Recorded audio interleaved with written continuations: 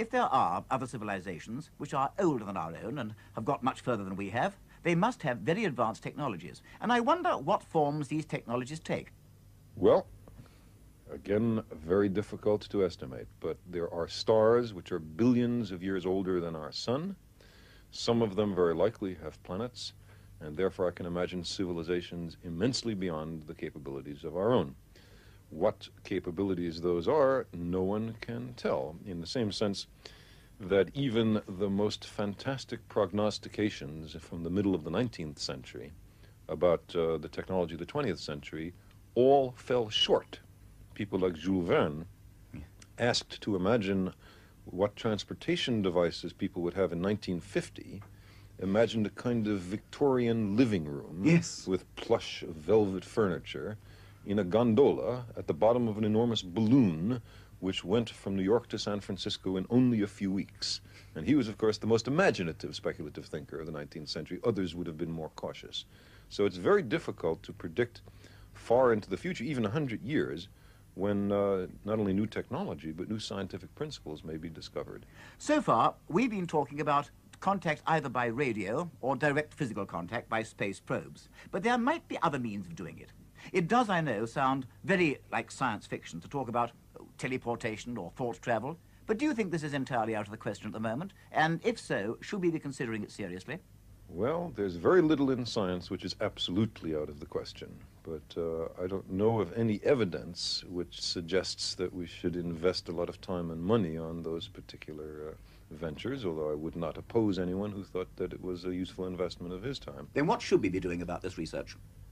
I would say that there are several lines of approach, all of which look promising and should be pursued further. One is laboratory work on the question of the origin of life, making the molecules which here were able to reproduce themselves and led eventually to us. Secondly, a study of the organic chemistry in places like Jupiter, comets, and the interstellar medium. It's remarkable that the molecules of life are littering the cosmos. Thirdly, the space vehicle exploration of the neighboring planets, in particular for life or life-related compounds. If it turns out, for example, that Mars is lifeless, that is not a major disappointment, because then we have two planets near each other in space and time, life developed on one and not on the other. You have the classic case of an experiment and a control, and it'd be very important to investigate why life on the Earth and not on Mars. But even more exciting would be if Mars turns out to have life, for us to investigate what kind of life it is, how similar, how different from life on Earth.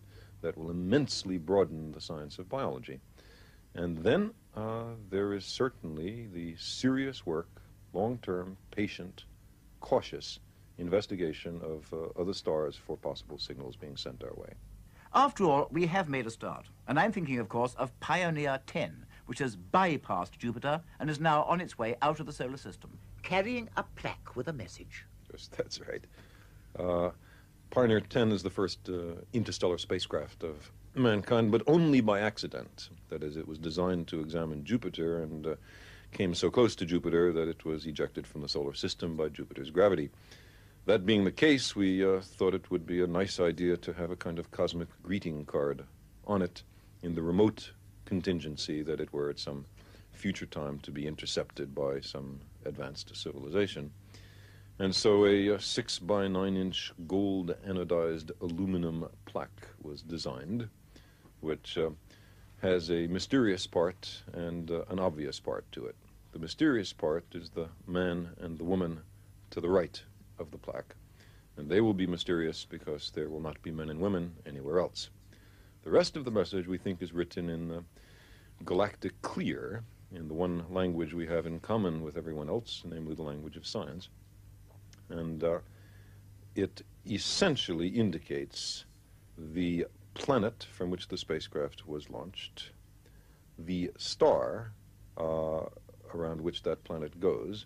Out of the several 100,000 million stars in the galaxy, it specifies one, and the year of launch out of the 10,000 million year history of the galaxy. And it does it by reference to a set of galactic clocks called pulsars.